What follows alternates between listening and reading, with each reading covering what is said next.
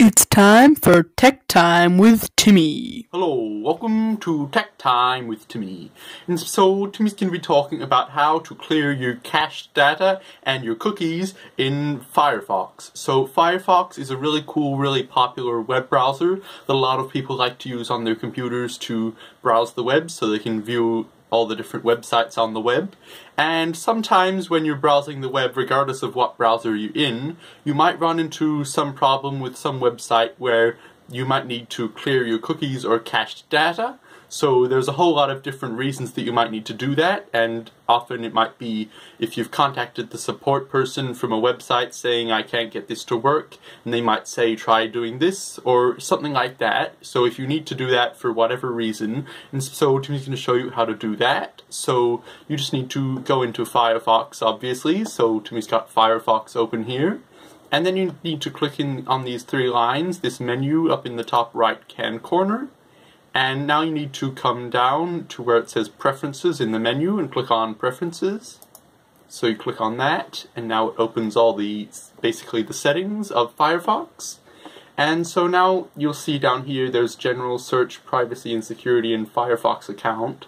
So if you click on Privacy and Security, now you need to come down to here where it says Cookies and Site Data, and you can click on Clear Data. And now it brings up this little menu here where you get to where you see cookies and cached web content.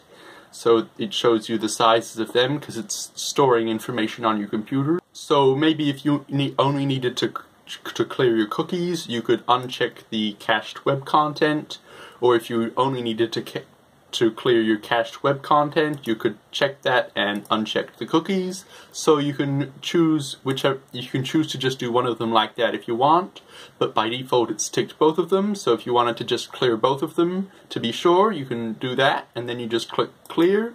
And it's popped up with this little warning saying that clicking clear now may sign you out of any website that you're logged into. So if you're logged into a website like Facebook.com or something like that, then you'll probably have to log back in again. So it can be a bit annoying to clear all that data. It can be a bit annoying, you don't really want to do it all the time, but if you really have to, then you can click on Clear Now, and then you'll just have to sign into all your accounts again. Hopefully you've got the password saved, so it's not that hard to sign in. So you can just, it's just something to keep in mind. You want to try to avoid doing this, but if you have to, then you just have to re-sign in.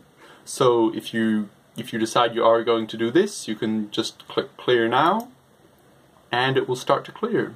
And now that's all cleared, so you'll now be signed out of all your accounts, which is a bit annoying, but so hopefully that's achieved whatever you needed to achieve by doing this. So that's really cool, and that's really all there is to it, and that'll be the end of this episode of Tech Time with Timmy.